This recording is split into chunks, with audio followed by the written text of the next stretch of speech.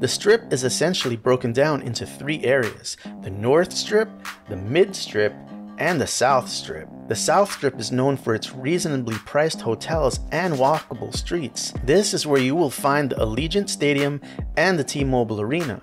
Hotels in this area include the Mandalay Bay, the Luxor, Excalibur, MGM Grand, New York, Tropicana, and Park MGM. This area is great for getting around because there is a tram inside the Mandalay Bay that can get you to the Luxor and the Excalibur.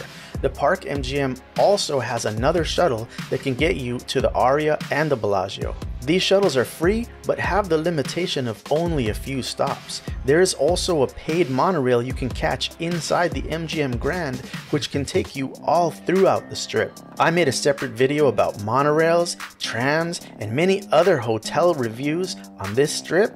I'll leave a link in the description in case you want to check those out after the video. The streets in this area are safe in the day and at night, so it's great for walking around with the family. There are lots of shops and things to see. There is a Ross store, which is a discount clothing store, an ABC store for general goods and souvenirs, and there's also even a CVS.